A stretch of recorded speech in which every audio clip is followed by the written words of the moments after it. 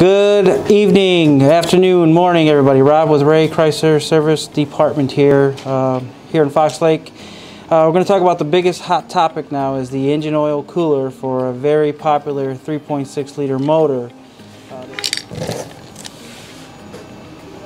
So one of the failures of this engine oil cooler is the welds at the bottom will fail and cause the oil to leak. Another issue that we've seen a lot lately is the cap itself being over tightened.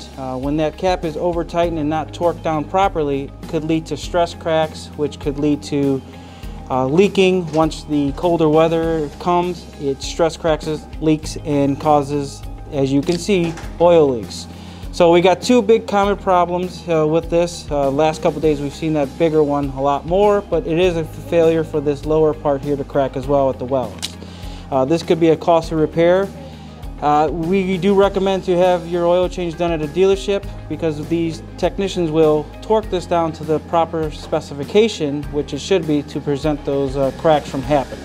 So if you feel like you have this problem and concern, one of the symptoms are a strong odor of oil burning in the car, which will drive in the car, it gets on the exhaust manifold, the exhaust, and could cause that burning smell into the cabin of the car.